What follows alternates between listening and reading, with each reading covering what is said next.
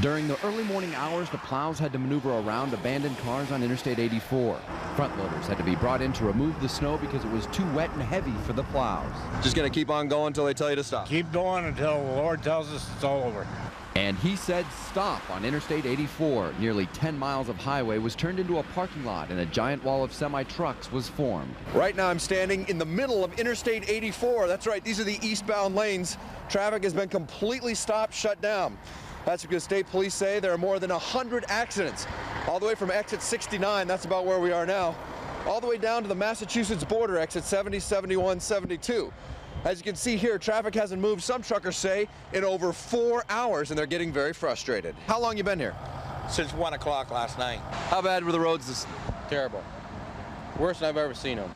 And he has been driving for 20 years. Some motorists were waiting so long they actually ran out of gas. It took 7 hours before the highway was reopened, and then the power went out. These don't work, do they? Nothing is working. You're right, none of it's working right now. The power just went off. Motorists were stranded without gas until the power came back on. And hundreds of passengers were stranded at Bradley International Airport. About the only thing moving on the runways were the snow plows.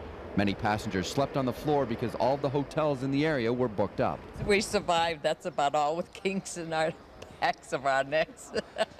But by 9 this morning, the runways were plowed, the planes de-iced and cleared for takeoff.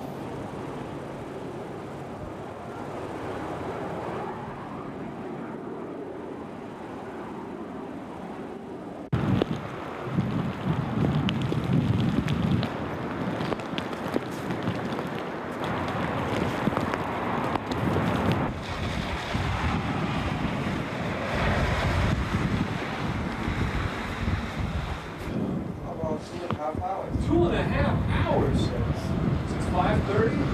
Really? I live in Bristol. Okay, Sam, thank you.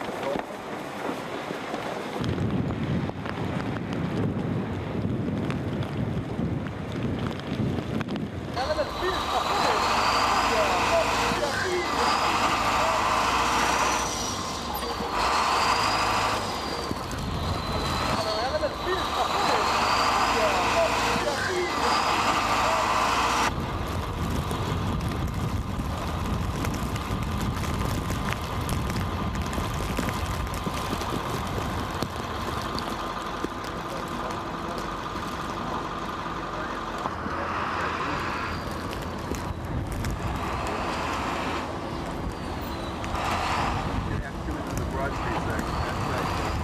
Blocked off.